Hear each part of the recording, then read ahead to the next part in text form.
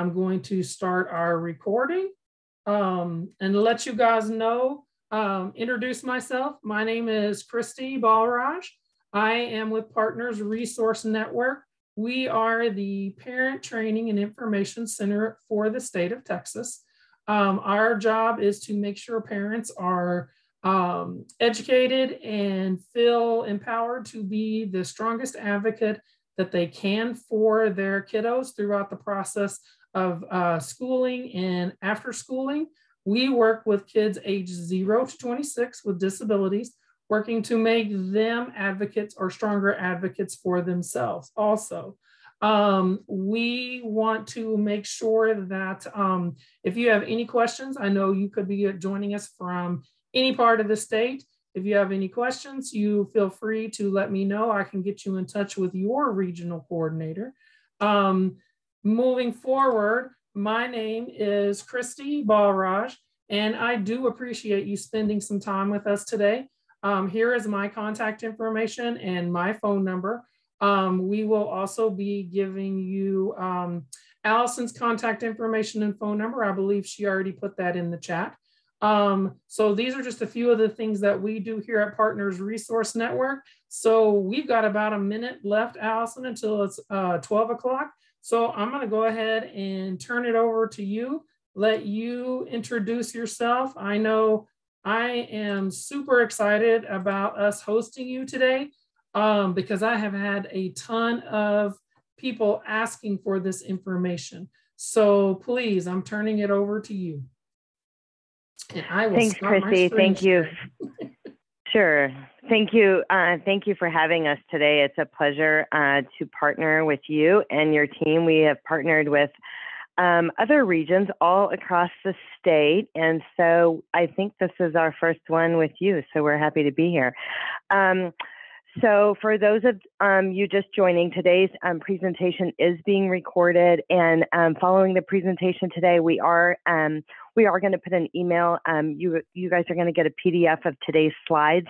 So any links that are in there or whatever, you're going to have those at your fingertips, so you can just focus. You don't have to take copious notes. You're going to get this, and also you'll also get a recording and any other attachments or anything like that that we talk about in today's presentation. We're going to submit that to you as well.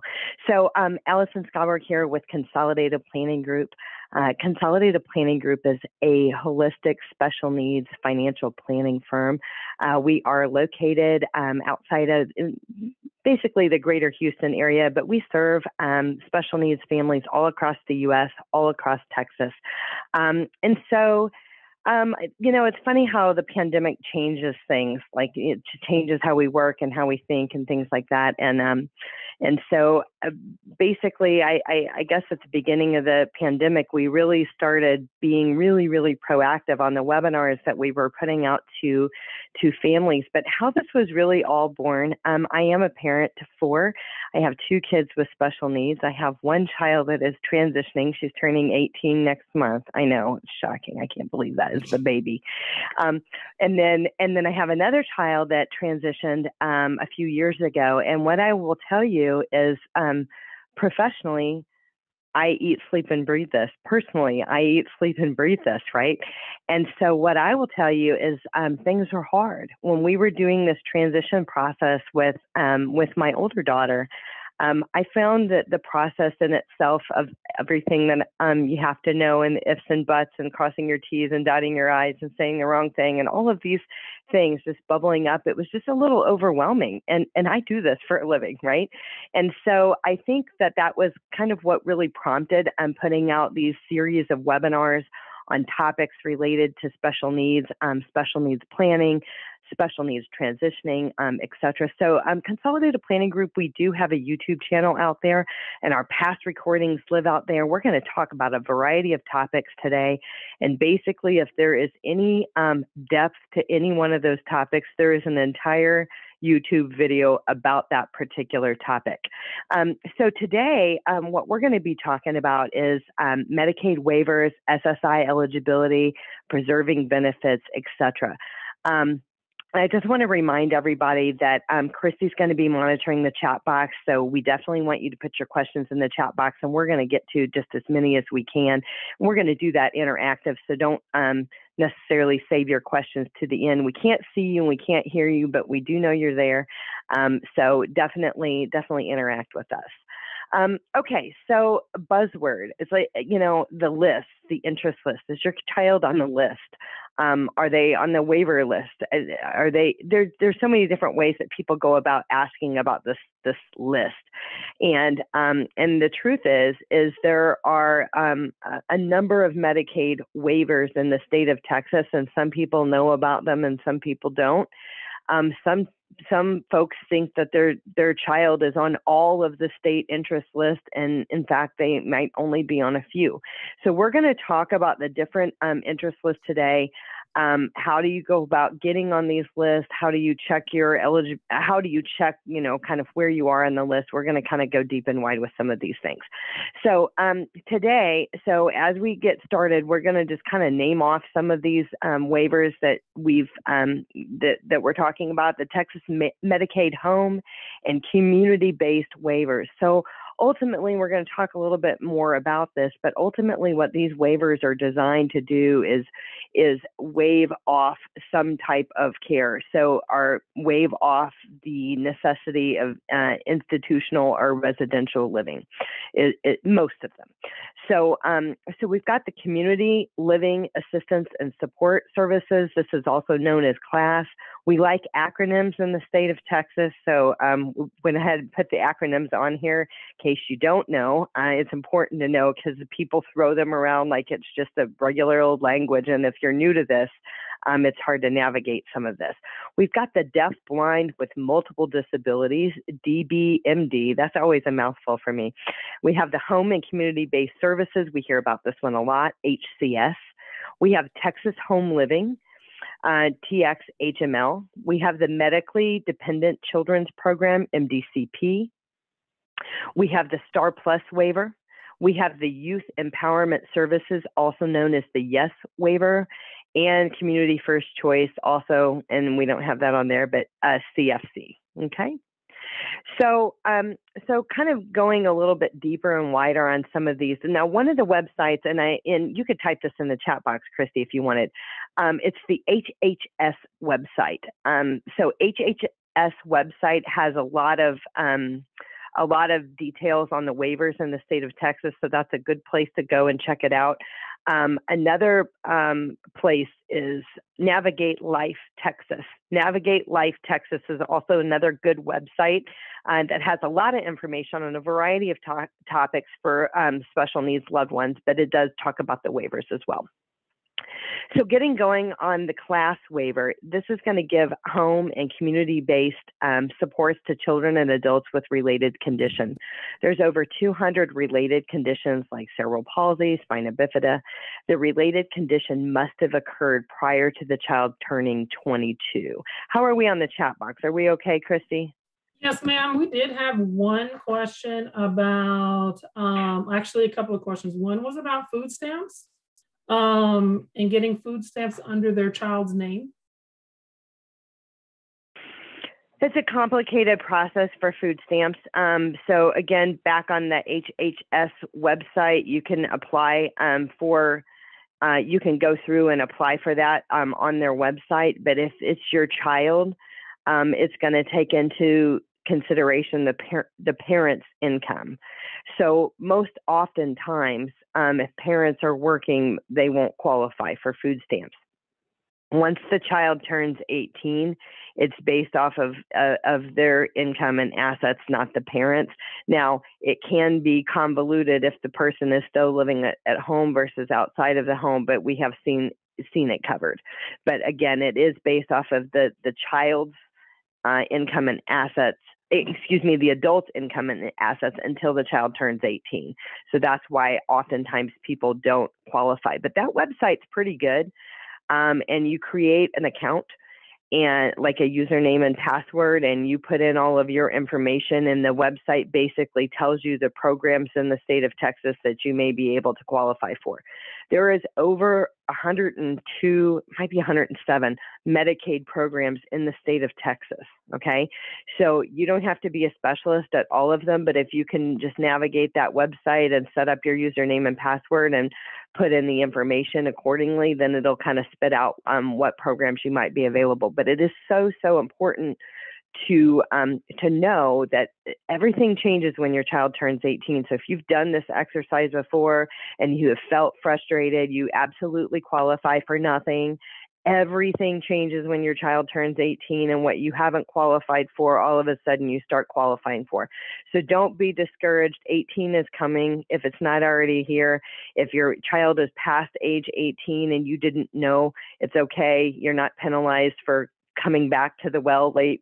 You can still kind of go back and look at some of those things. We have some additional questions.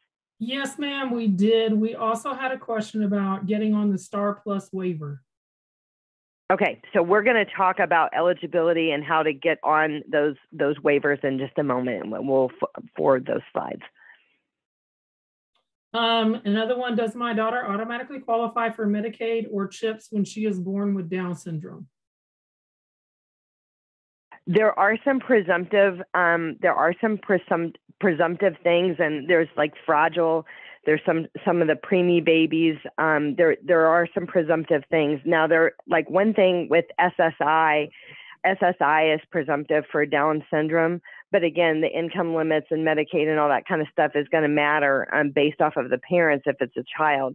But there are a number of different Medicaid programs that may be available, and it just depends on the severity. A lot of Down syndrome kids have heart issues and other things like that, so it just depends. But again, you know, the presumptive list, and you can use that word when you're kind of Googling as far as presumptive is concerned.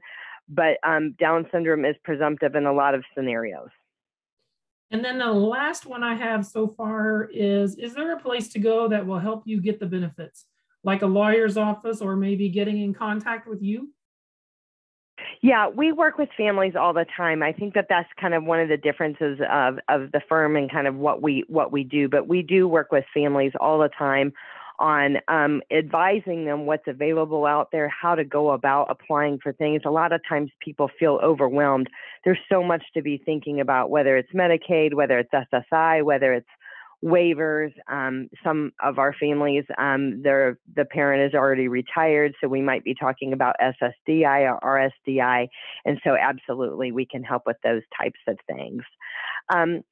So the next waiver is our deaf blind with multiple disabilities. And so I want to talk about that because there's kind of this misnomer of if you're deaf or if you're blind, but it's deaf and blind with multiple disabilities, or, you know, have a related condition that also leads to deaf blindness and have another disability. So the main thing is deaf, blind with multiple disabilities. Intellectual disability, IQ of 70 or below, it could be any other disability. So there's fewer people that qualify for this because they don't meet all of those criteria. We've got the home and community-based services. This is HCS. This gives services and supports to children and adults with intellectual disability or related condition who live with their families in their own homes or in small group homes with no more than 4 people. Then we've got the Medically Dependent Children's Program, MDCP. This is where some of your children may qualify for Medicaid and they wouldn't otherwise, but this is basically services to children that are 20 and younger who are medically fragile as an alternative to receiving services in a nursing facility. And again, some of those preemies or some of those instances where children are born or they're in the hospital for a very, very long time, they may qualify for this. And the long-term qualification, if the child gets better, if they don't have the medically fragile status anymore, it is possible that they can lose this one. Okay. All right, Before you Star go on Plus. real quick, Allison, we had one. Sure. What website did you say was helpful for Medicaid waiver programs? It's the HHS website. Health and Human Services is basically what that stands for, Texas Health and Human Services. And that's for Medicaid, and there's a lot of information out there. And then there was the other website was Navigate Life Texas to read a little bit more about each one of these waiver programs. And today, after today's presentation, I do have a spreadsheet. It's like 24 pages long of the different waivers that are available in Texas and what the qualifications are. And this was actually put out by the state. It has not been updated since 2018, so it's not me giving you something outdated. It's still the one that they have out there. But I am going to share that with you guys as well, so you can look at that. And I just want to add real quick to our audience, there are people asking for those websites. If you can give me until the very end to put that information in there, it's hard for me to monitor the chat, the questions, and search the internet for those website addresses, but I will put them in at the end.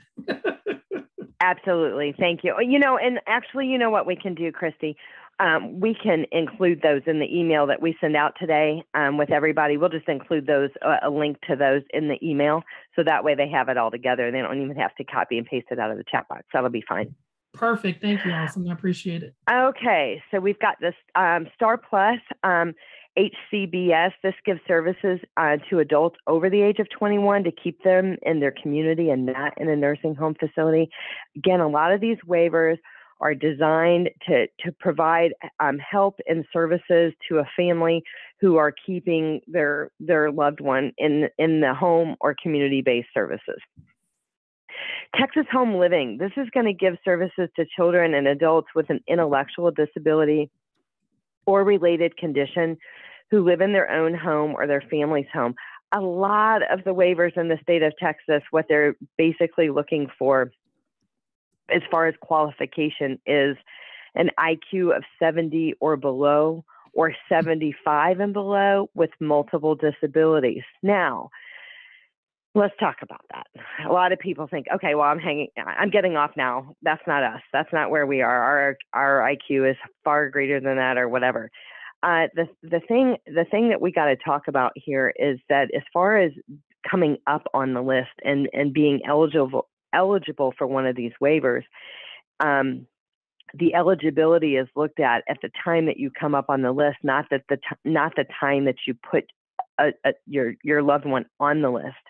And so regardless of what their IQ is, if they have, disabilities, multiple disabilities, go ahead and put them on the list, because you never know how things will change in time.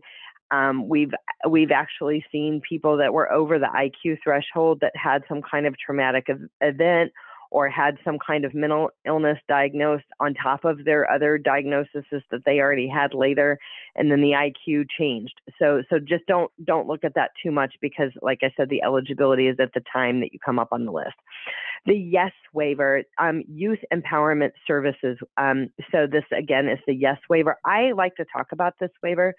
And the reason I like to talk about it is because, one, a lot of people don't know about it or that it even exists. And two, in most counties in the state of Texas, there are not waiting lists for this. Okay, so most of the waivers that we're talking to you about today, unfortunately, the timeline of how long it's going to take to actually get a waiver in Texas, I would say anywhere from 12 to 15 years. We have heard of other people being on the list for 17 years. And I'm not the keeper of the list and don't get to decide how quick it goes. But the reality of the situation is unless there's major change, it's slow. It's many, many, many years before a person's going to come up on this list. So that's why it's really, really important to get your loved one on the list sooner versus later. And if you have a child that was recently diagnosed or recently born with a disability, get them on as soon as possible, with the idea that maybe by the time they turn 18, that they're, going to be coming close to the end of the list or being able to be offered services. But so the reason the YES waiver is a pretty awesome waiver is, in the pandemic, what we've seen is a lot of people in our community, the disability with kids with disabilities, they've struggled, right, with online learning, with this isolation, with the pandemic, and some that had mental health issues prior to this have been escalated. Okay, so this is a wraparound program. It's home and community-based services to children under the age of 19 with serious mental, emotional, and behavioral difficulties. Now, and that typically for the yes waiver needs to be the primary, like they primarily have serious mental health and emotional and behavioral difficulties, not the underlying diagnosis of something like, for instance, somebody mentioned Down syndrome earlier. If there's something, the primary diagnosis is not the mental health, and there's other issues surrounding their original diagnosis, this might not be the waiver for you, but it is easy to check out. It's a good program. It usually lasts about a year, and they have a number of different services that are included, various types of therapy. It could be art therapy, music therapy, equine therapy. They have a kind of a one-on-one person that they work with, and there's a family liaison to help mend some of the things that have happened as a result of some of the things. But what you should think about the alphabet soup with emotional: ODD, ADD, ADHD, BPD for borderline personality disorder, bipolar, anxiety, depression, kids that have and these are not all, like, they have to have all of them, one or the other.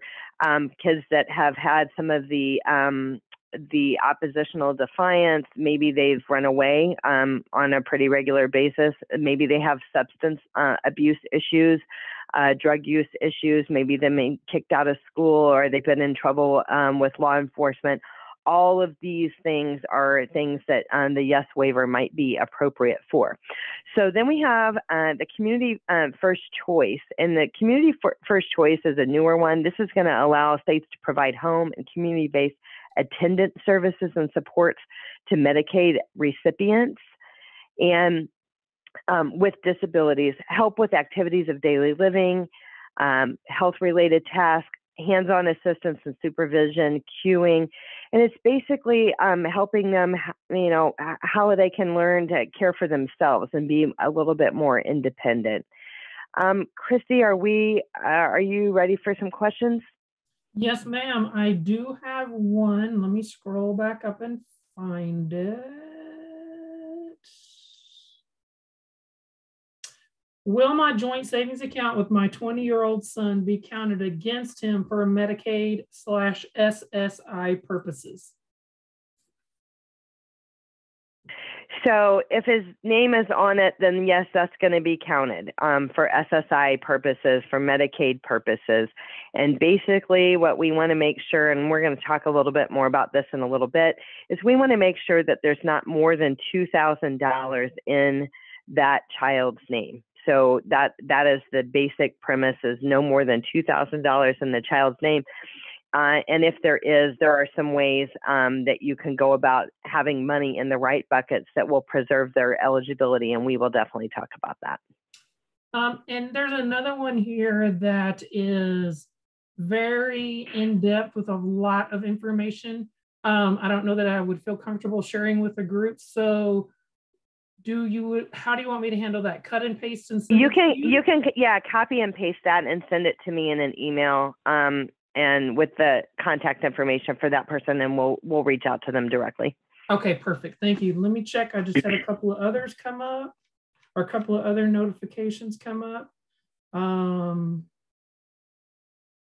Could children who are in a communications classroom or a life skills classroom be eligible for the yes waiver? Most have an autism and speech impairment eligibility through the school system. So that is going to be individualized by the county, and I think it doesn't cost you anything to apply to see. I would say that it kind of depends on the level of autism. If you're dealing with low functioning autism, I would say, at least in the greater Houston and Fort Bend County, Harris County areas, historically the low functioning has not necessarily been a good fit. but it costs you nothing. It costs you nothing to apply, to find out, to see if it would be a good fit, to see how they could help. And so I think it would be worth checking it out for sure. And then the last one we have is how do they get the YES program services information? Where do they go to fill out that form? Okay, we're going to have this in the slide coming up, so we'll have that. I'm going to go in depth with that because that's really confusing to a lot of people. And we actually are going to have a little a link in this presentation where you can copy and paste and put your zip code, and it's going to basically tell you where you need to go. So it's different all over the state depending on what county you're in. So we will definitely go there. That's a great question. And then CFC used to be able to be paired with other waivers and services. Is it different now? That is a good question, and I do not know the answer to that. I know that this is a precursor to some of the other waivers, but typically, like with people switching from Texas Home Living to HCS or vice versa, or switching around from class, we've seen some switching of waivers. I've not seen someone getting multiple waivers at the same time. I guess it would be possible to be getting the YES waiver, but I don't know the answer to that, but I'll definitely check that out. Can someone be placed on a wait list prior to moving into the state? I haven't seen that, and waivers and interest lists don't transfer. So like if you're like living in California and you're getting a waiver and things are good and you move to Texas, just because you were getting a waiver in California doesn't mean you're getting a waiver in Texas. In fact, you're not getting a waiver in Texas. You're going to the bottom of the list. And as far as I know, you have to be a Texas resident to be able to put somebody on the list. You can't not be a resident of the state of Texas to be on that interest list. Because honestly, if they were living in any other state, then they don't qualify for the Texas waiver anyway. So I just want to make a couple of announcements, Allison. Yes, because we had a lot of people asking. Yes, this is being recorded. Yes, you will have access to that. If you have specific questions that involve a lot of personal information, please note that I will copy and paste that and send that directly to Allison, because I don't feel comfortable providing that information to everybody. So if you do ask a question that has a lot of information, no, it still will be addressed by Allison.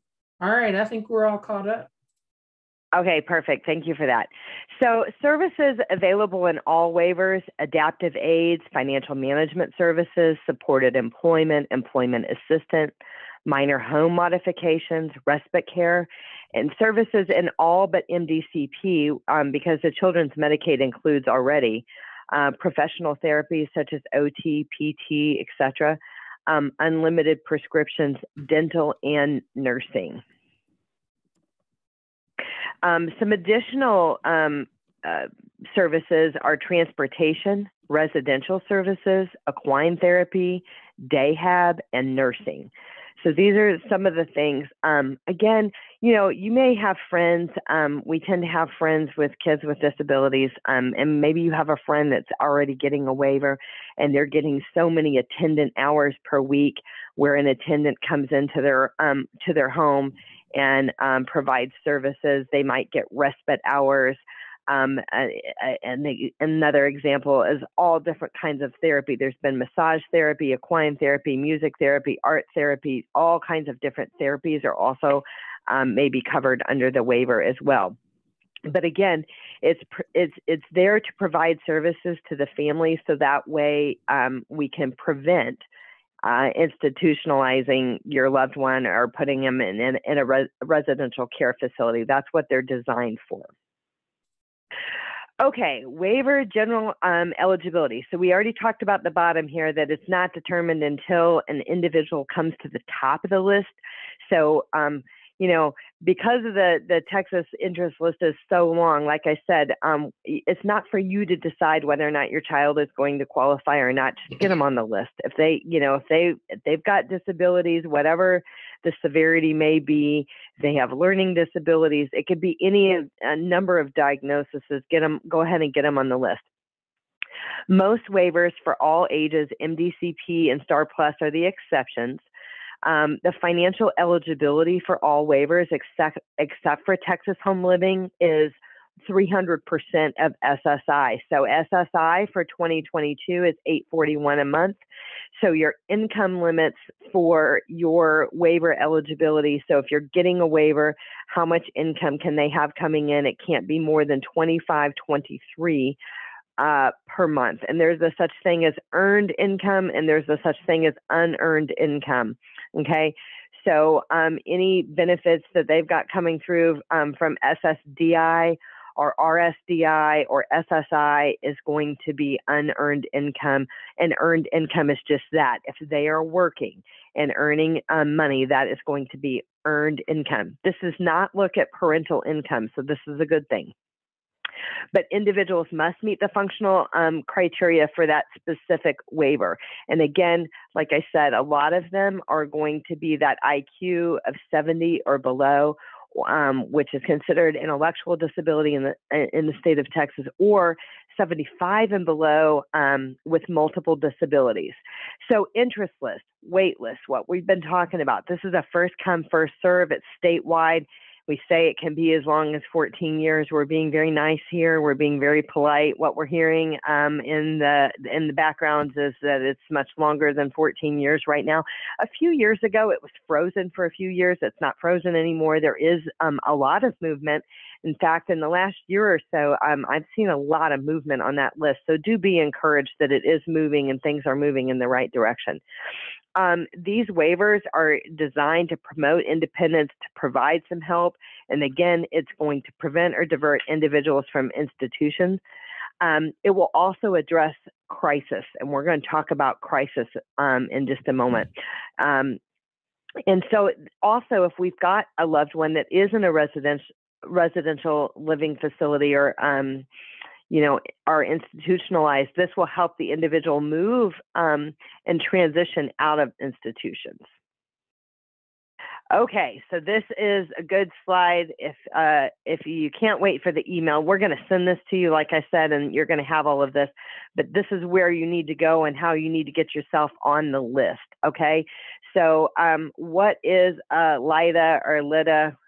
Who even knows? If somebody knows, is it LIDA or is it LIDA? Local Intellectual and Developmental Disability Authority. You can call it whatever you want. We don't care, as long as you know what it is. So your local intellectual disability, developmental disability authority, it's in your county. So your local authority is in each of your counties, and it is separated by counties. Okay. So this is that website that I was talking about that you can basically copy and paste. And it's going to ask you your zip code, and it's going to tell you who exactly your local authority is. Okay. So when you're getting yourself on these waivers, HCS, Texas Home Living, Community First Choice, you're going to call your local authority to get on those lists. Well, oftentimes people call their local authority and they say, I'm on all the lists. They said, I'm on all the lists. Well, you're on all the lists that they control, but they don't control MDCP, class, the DBMD, or the Star Plus waiver, right? So there is a separate phone number for the three above, and that's the number that you can call to get on that list or check your status on where you are on that list. And then there is also a number for the Star Plus waiver below. So I guess my big advice here would make sure that your child is on all the lists, not just the ones that the local authority controls. Okay. Now, I always kind of laugh about this because I don't understand why we're so behind the times. It's kind of interesting to me that in order to get on the list, you literally have to call your local authority and tell them that you would like to be put on the list, and you're going to talk to somebody live, and they're going to, put you on the list. There is no website where you can put yourself on the list. There is no website where you can create a username and password and check in to see where your child is on the list. If you want to know where your child is on the list, you literally have to call back to your local authority and ask them where they are on the list. Most people call every year or two to see where their kids are. Your local authority is supposed to reach out to you every 2 years to verify that you still want to be on the list. it is super, super important that if you move out of the county, you can have your case transferred from the local authority of the county that you were in to the county that you're moving to. So you need to notify them. But if your address changes, your phone number changes, your email changes, any of that information changes, you need to update your local authority, because if they make multiple attempts over a couple of year period and they don't get you, they can absolutely take you off the list. So just make sure if any of those changes happen that you are definitely updating them. And hopefully one day they will have this website and it won't be dependent on one individual at the local authority answering your call to get you on the list or to check the status. How exhausting for that person at that local authority of all the people that might be calling to find out where they are. It seems like the website would be a really good idea. So, all right, let's talk about crisis diversion. We've seen a lot more of these in the last year, again, with COVID and the pandemic and everything that we've been seeing and living and how life has changed. So there are such things as crisis diversion slots. And this is basically, if your loved one is in crisis, you can contact your local authority and tell them you would like to request an HCS crisis diversion slot. So what is a crisis diversion slot anyway? Who qualifies it? Who determines what the crisis is? So what I would say here is, if your child is at risk of being placed outside of the home because they are a threat to themselves or others, that would be an example of a crisis diversion slot. We've seen some families over the last couple of years where they had children that became very violent, and the parent still had to work. The parent couldn't get any caregivers because the child was so violent. It was really a long story, but that was a crisis, and he actually moved up. He had only been on the list for maybe a year and moved up and actually did get a slot. Another example of a crisis is, so say that you are a caregiver for your loved one and you're diagnosed with something horrible and you're undergoing treatment and there is nobody else. So your child is at risk of being placed outside of the home. The death of one parent that was providing care services or things like that. Those are all things that could be considered a crisis, and you may qualify. So the first things first, where you're going to start is your local authority. And, across the state, some local authorities are really great. Some of them are really understaffed, or they have high turnover of staff. And so sometimes we hear that people are not, they're not responded to when they are requested, when they're requesting a crisis diversion slot. There are crisis lines at all of the local authorities. So always start there. And if you are not getting the help that you need, you can also reach out to the ARC of Texas. The ARC of Texas, you can reach out to them, and they've been helpful in getting some crisis slots approved. And then thirdly, there's an organization. It's like a nonprofit. It's out of Austin, and it's called Every Child. But they have boots on the ground on every major, when I say major, Austin, Dallas, San Antonio, Houston, major areas across the state. And so Every Child, they also help with crisis diversion slots and getting those pushed through. They'll work with your local authority. If your local authority is not being cooperative, or you're not getting through, then they will work and work with them and help you get that pushed through. So you do have options, even if you have been denied or haven't made any progress with your local authority. Then we have this PASRR, diversion and transition from nursing facilities and or specialized services. This is not one that we talk about a lot. We don't hear more of people in the nursing facilities. We hear of families needing help, again, for home and community-based services, which is where they believe that is in the best interest of your loved one. Chrissy, how are we on questions? We've got a couple here. So I have one that came in from a mom. She is the primary caregiver. Her son is 3, has autism. She has rheumatoid arthritis and wants to know how do these things work when two of the individuals in the family unit are disabled? Is she speaking of the crisis diversion? No, I think this is probably going back to maybe some of the information that you were providing earlier.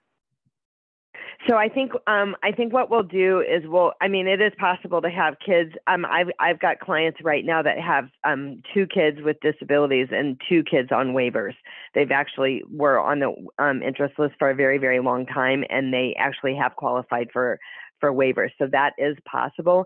Now, where things change, and that's a whole nother topic, but where things change is Social Security or RSDI benefits if you have more than one disabled person in the household. So usually, your kids can draw off of a parent's record. Once you are retired or disabled, we'll talk more about that. And so it does reduce, there's a household maximum, I guess is what I should say. So as far as the Social Security Administration is concerned, there is a such thing as a household maximum, so you can be effective that way. We have another one about a child was being denied for SSI and SSDI. Where can they go for help now? Okay, and that is something that we can definitely help with. We are nationally certified as Social Security advisors. It is not uncommon to get denied, but usually there's some very common reasons of why the denial may have occurred. It can be silly things like they sent for medical records from your doctor and your doctor never responded. It could be that the child is now 18, but child support is continuing post age 18, and that child support has been imputed to the child as income. That's a common reason that we see. And another thing is they could have more than $2,000 in their name. So if they have more than $2,000 in their name, and I mean anything, I mean if grandma and grandpa bought them CDs or savings bonds when they were babies and you forgot about them and it sends them over the $2,000, that could be a reason. But we can help you. So the bottom line is one thing that I just want to be super clear on is on any letters that you're getting from the Social Security Administration. The top of the letter, sometimes they're confusing. So one is going to say Supplemental Security Income SSI. The other one is going to say Social Security or Social Security Disability. They're not the same. So you can't treat them as the same. The letters look the same, but at the top they distinguish themselves. So pay attention to that. Also, if you get any letters from the Social Security Administration and they've made a decision about something, you have 60 days to appeal. Do not put this on the shelf. Do not ignore that timeline. And when you get that letter, you pretend like it's hot and get that appeal in promptly, okay?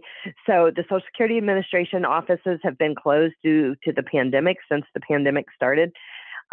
They are only meeting by phone. They're not meeting in person unless it's an emergency. And an example of an emergency, like we knew of a family that the mom and the mom and the dad basically died, and there were 4 children, and the grandparents were taking the kids, and so that was an emergency, and they opened the office and they actually saw them.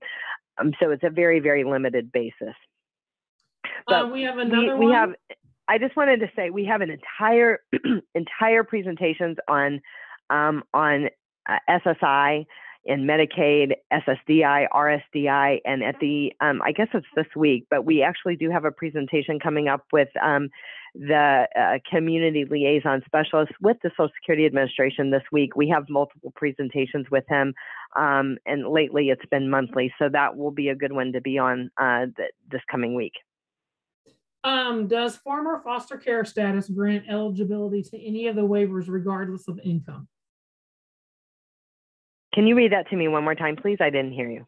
Does former foster care status grant eligibility to any of the waivers regardless of income? So as far as the waivers are concerned, you always have to maintain Medicaid eligibility for waivers. So whether or not a foster child is going to qualify for a waiver right off the bat and like move up on the list, I'm not familiar with that one. One thing that I do know in the state of Texas is that the foster care kids that were in the foster care system through the state of Texas, or if you have adopted through the state of Texas, like foster system, those kids do go to college in the state of Texas for free. So that's something good to know, that they absolutely do go to college for free. Does a change in the county change where they are on the list, or is it just to make sure they have correct contact information? It's just to make sure that they have correct contact information and know they don't get moved off one list to another, but you do change your local authority and who you talk to going forward. And kind of going back to the one question you were mentioning about the SSI and appealing, what happens if you do not appeal in that 60 days? You typically are going to have to reapply. And basically what you're going to have to do is call, and you're going to have to schedule a phone appointment to reapply, because if you've been denied and you didn't appeal within the 60 days, you cannot do it online. Typically, you can do an SSI application online. But if you didn't appeal within 60 days, you got to call them back and you got to get a phone appointment. And I would say call sooner versus later, because the appointments are scarce. It's taking some people a couple of months to get in for a phone appointment. Always, always, always call your local Social Security office, not the national number. If you call the national number, you're literally going to sit on hold for an hour. They're going to tell you that you need to talk to the local office. Then they're going to tell you that the local office has no appointments and you could call back. So just call your local office. That's the best place to start, and tell them that you need to schedule an appointment. Now, all local offices are not created equally. Some Social Security offices are very, very difficult to deal with. They're very, very slow. They're very, very behind. So in the area of Dallas, Fort Worth, you may want to check around with other special needs families that have already gone through this process to learn what Social Security office they deal with, and if they've had a good experience. And if they have, then I would start at that office. Wherever you start, you stay with the Social Security Administration. So you might want to do a little homework on that. And the last one we have right now, actually two people asked the same question, was my child receives SSI for survival benefits since her dad passed away. I can't seem to get any other benefits for her. Any way around this, or suggestions as to what to do? So that's going to be very personalized depending on household income. So survivor benefits when a parent passes away, that's pretty normal. RSDI for minor children, if a parent is retired or disabled, that's pretty normal. So it just depends. It really depends on the whole household situation, and that's kind of a one-off. I think we're pretty much caught up right now. Okay, perfect. I'm going to keep moving so we can get through everything. So one of the questions that we ask, that we get asked all the time is, how do I get started with a special needs planner? What is the difference, or what do we do? And so at Consolidated Planning Group, really, we're focused on helping you have money in the right buckets to make sure you're going to, preserve eligibility, retain eligibility for state and federally funded programs for your loved one. But your situation is specialized. You do need to work with a special needs planner to help you formulate a plan. A special needs planner is similar than a regular planner or an advisor from a license perspective, that we have the same licenses, but we're nuanced in different things. We're nationally certified as Social Security advisors. We're members of the Special Needs Planning Academy. We're very, very nuanced in all things special needs, whereas your typical advisors, they understand the financial realm, which we do too. Again, we have all of those licenses, but you can accidentally end up with money in the wrong buckets, making poor decisions as it relates to how you leave money to your heirs and things like that. And it's not that they're not smart. It's just that they're not nuanced in special needs. So if you have a special needs loved one that may or may not, we don't know, we're still hopeful and optimistic, need care for the rest of their life, it's really, really important to work with a special needs planner. So we want you to understand the difference between a special needs planner and a special needs attorney. And in short, we're the money, They're the paper. So when we have a child that's going to need care for the rest of their life, not just ours, it's almost like a third retirement bucket. If you're married, so we've got husband and wife, 25 to 35 years in retirement, we've got this special needs loved one that may live 25 to 30 years past our death. So we got to make sure that we understand what the future care costs are going to be. And we are able to develop those future care costs and be able to provide those numbers. What does it look like? How much does it cost? How do we plan for this? What do we do? That's what we do. A special needs attorney, they're the paper. They're the legal documents. They're the special needs trust, first party, third party special needs trust. They're the wills, the healthcare power of attorney. Power of attorney, they are guardianship. Partial guardianship, supported decision-making agreements, etc. We work hand in hand with attorneys all day long. We make referrals to qualified attorneys, but just like when it comes to your situation being specialized and you should work with a specialist, same thing when it comes to an attorney. So planner, an attorney, you want to work with a specialist. All attorneys are not created equally. Many attorneys that are adept at doing a will don't know anything about special needs trust and what language has to be in there. There's a UT special needs planning conference that the attorneys that work in special needs attend every year. The laws change.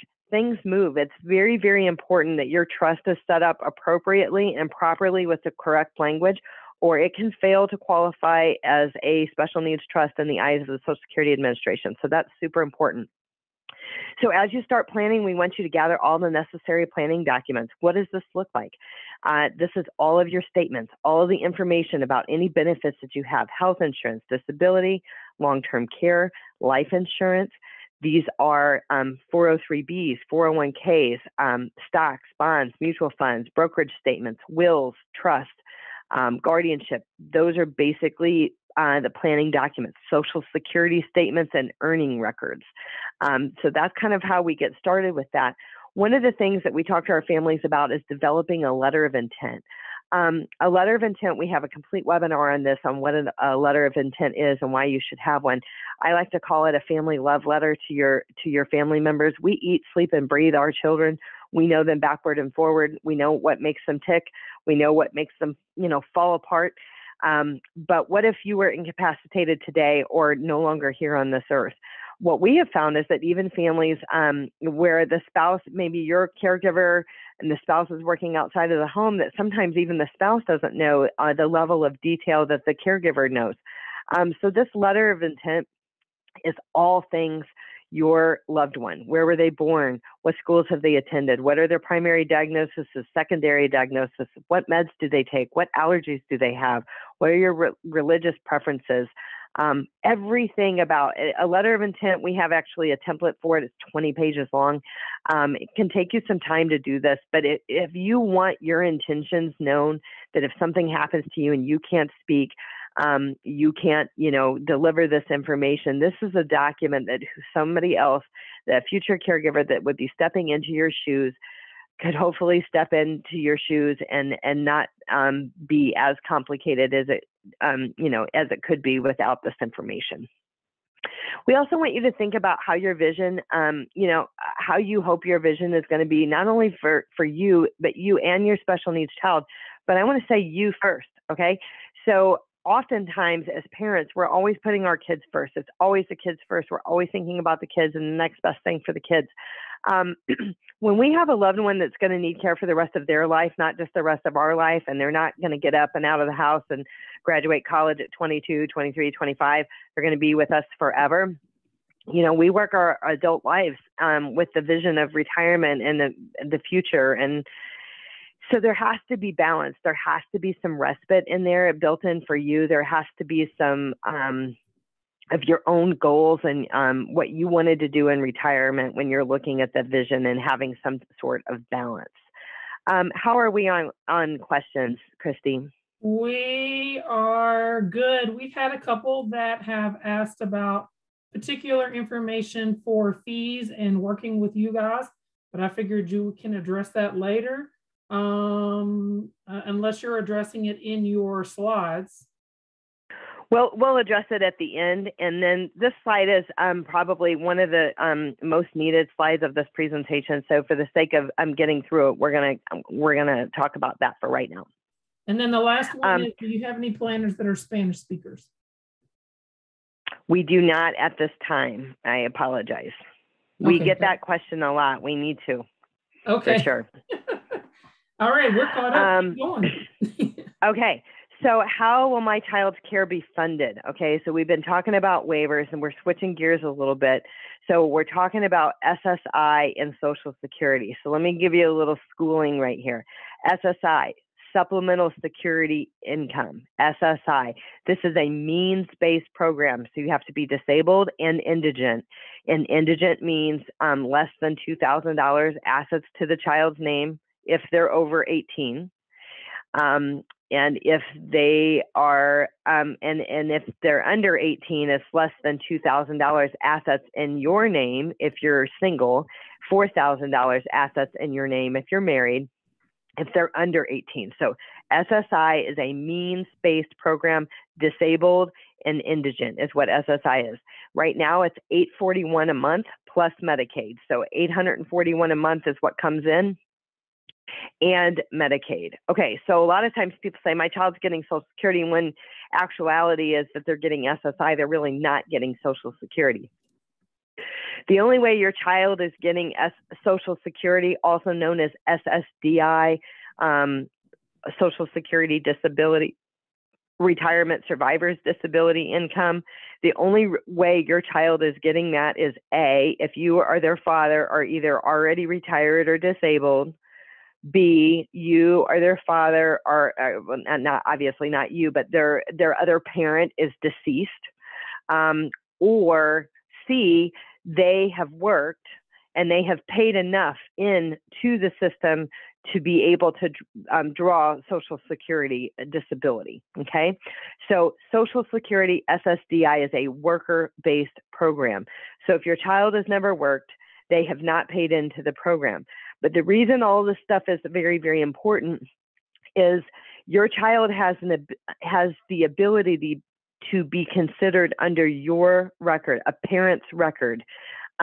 So basically, if the child's disability started prior to age 22, then basically you prove that to the Social Security Administration and they can be considered for childhood disability benefits. And what that means is typically most families, their parent is still working when the child turns 18. They're at least working for a few more years. So the child is disabled, he's indigent, he's getting SSI and Medicaid. Well, then a few years later, dad retires and turns on his Social Security.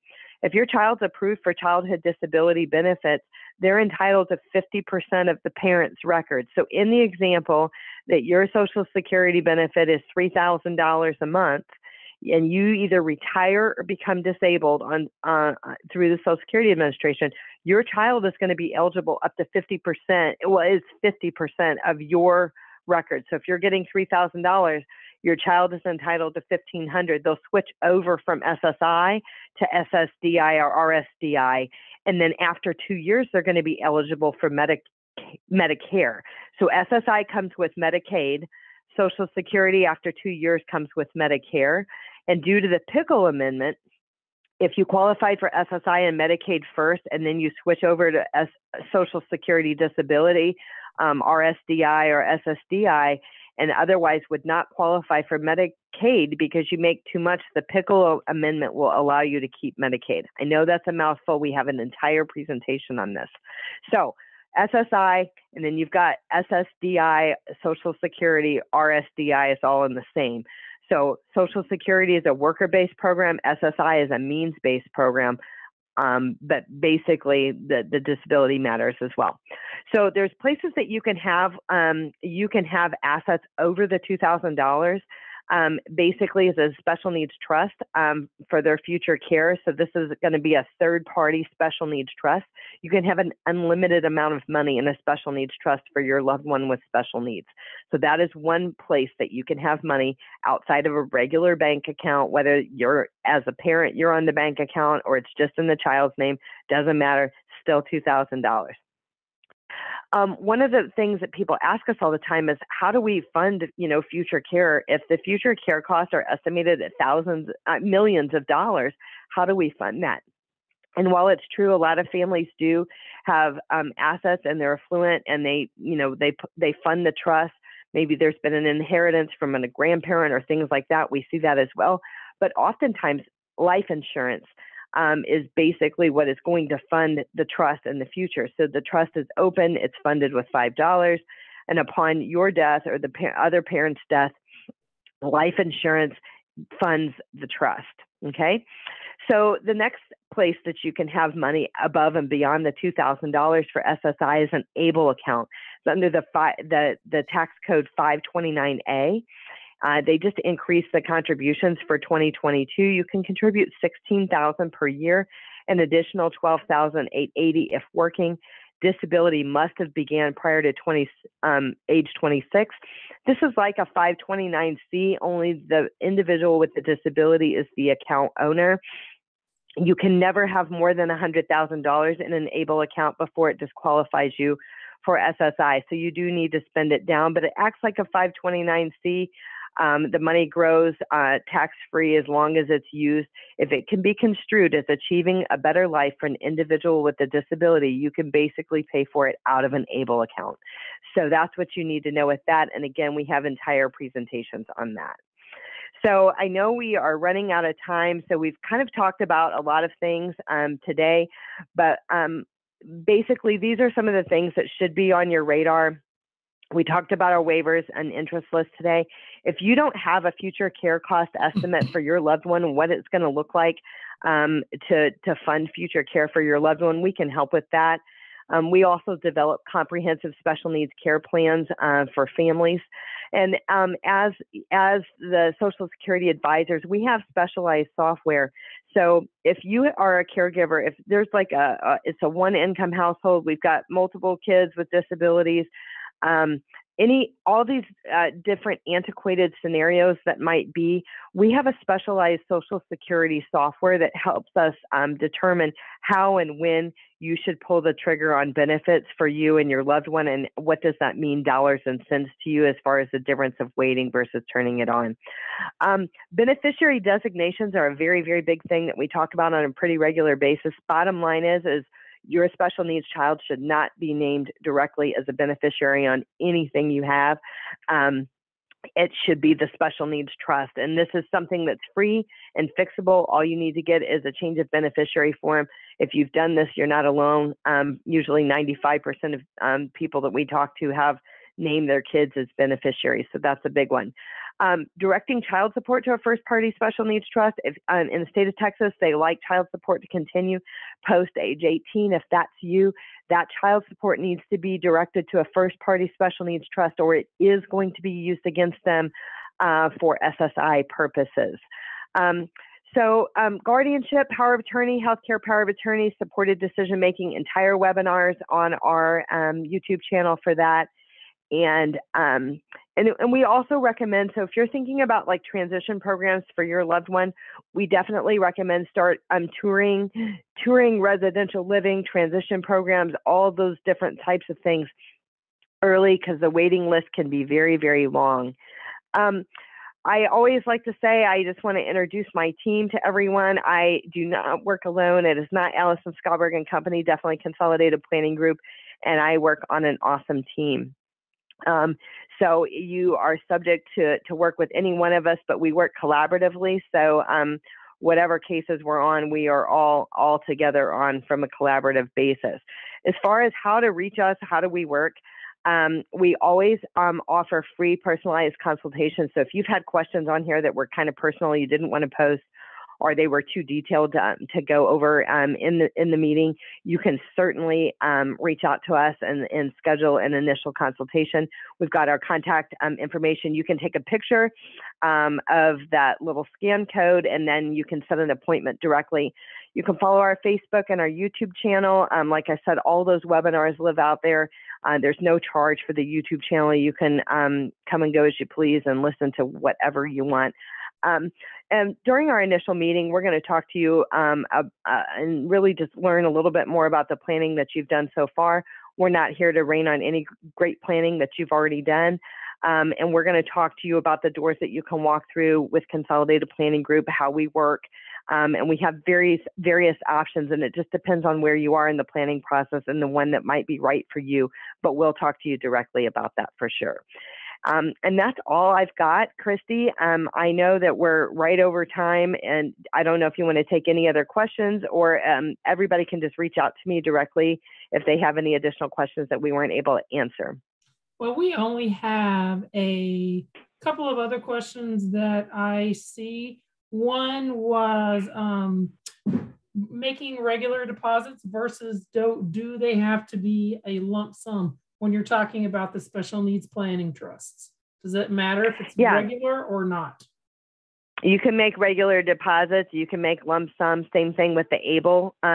Setting up an ABLE account, you could set up a systematic payment plan into an ABLE account. It does not have to be a lump sum.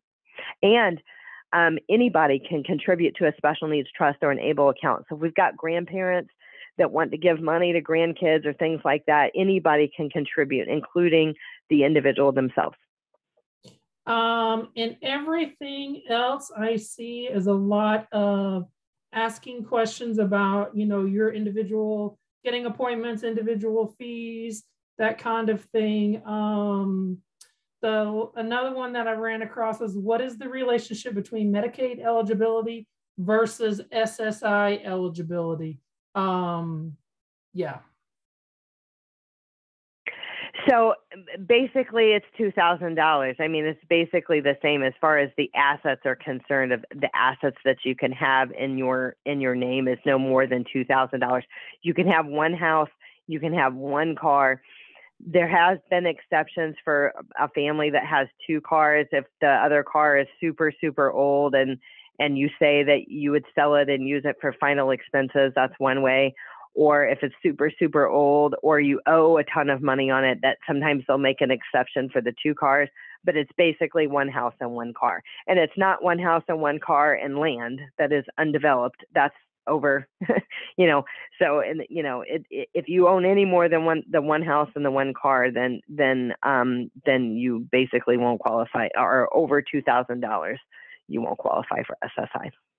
And most Medicaid. of the other comments that are coming in are, thank you, Allison, for all the great information. Wanting to get in touch with you, which they have your contact information here on your slide. We're going to be sending out the PowerPoint, also the YouTube channel. They can get your information there. What I'm going to do to wrap things up for my end is put a poll out there for feedback. If you would take a few minutes, 4 questions, a couple seconds to do that, I would appreciate it. So I'm going to launch that poll real quick. And it looks like most of the other questions or comments are just complimentary, saying thank you for all the great information. Asking for contact information, which we'll also be putting that back up when we get they will. Woo, it's time for my lunch. My brain is freezing here. They will be getting all of your slides and your contact information when we send them the PowerPoint presentation, along with the recording on your Facebook page. Everything else looks good, Allison. And Christy, we sent you an email with the PDF of the presentation, and also that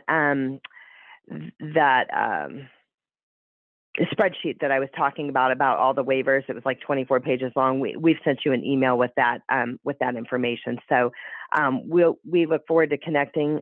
Thank you everyone for being here today. It's been a pleasure, and we hope to be back with you again soon. Thanks so much. People who are still with us, if you had a question that I missed, I do apologize. It was not done on purpose. It was hard to keep track of the chat and the Q&A. So please, you can submit that question to me and I can forward it to Allison, or you have Allison's contact information.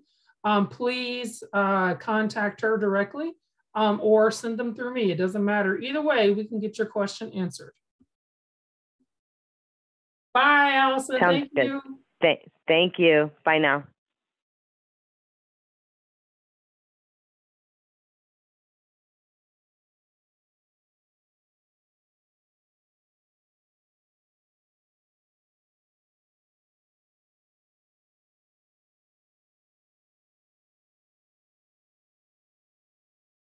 Amber, I see your question in the chat.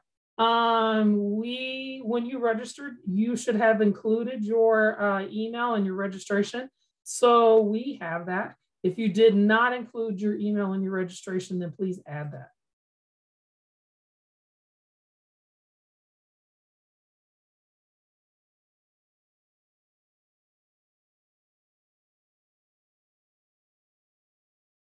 We have everyone's email when they register. You should have included your email.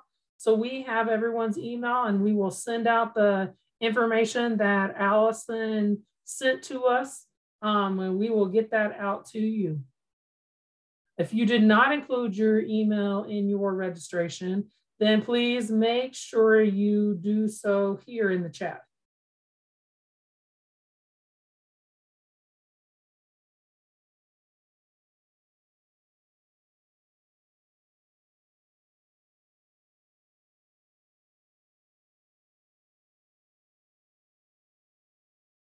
And thank you for spending your lunchtime with us. Please feel free to reach out to me. My contact information is also in the chat, or was at the beginning of the presentation. I am your regional coordinator here, or one of the regional coordinators here for Partners Resource Network, and will be happy to assist you in any way that I can.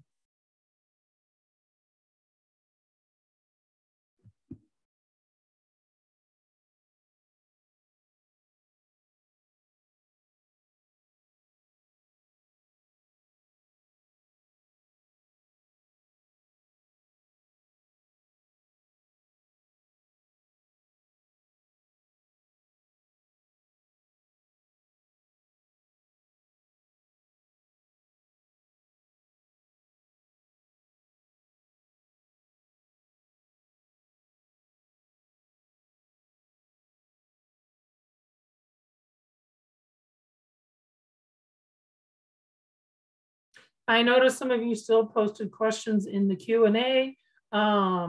She did not answer the question about fees. The rest of the questions, we will make sure that we get to her so that she can answer, or that I can send you the answers.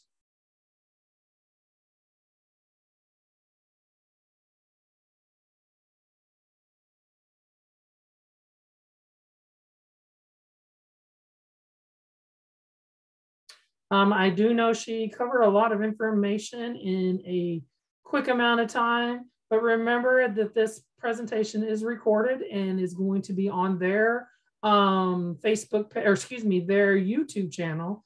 We also stream this live on our Facebook page, PACT Project on Facebook.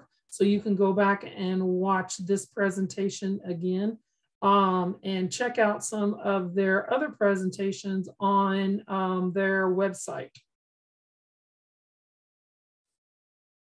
I'm going to hang around for just a few more minutes. I see we have some participants who are still here, potentially answer any questions that might come up, give you a few seconds to answer or fill out the workshop evaluation.